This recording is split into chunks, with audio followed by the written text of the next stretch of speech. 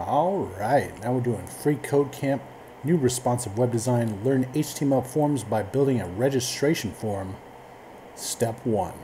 Alright, so welcome to the registration form project. We're going to start by adding the DOCTYPE HTML declaration at the top of the document so the browser knows what type of document it's reading.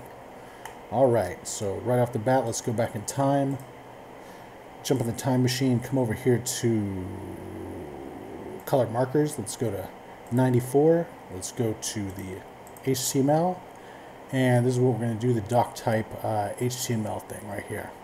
So let's go back, get out of this, come over here, and say something like this, and then exclamation point, capital letters DOCTYPE, and then HTML. See if that works. Alright, submit it. Alright, now we're on to step 2, and we'll see you next time.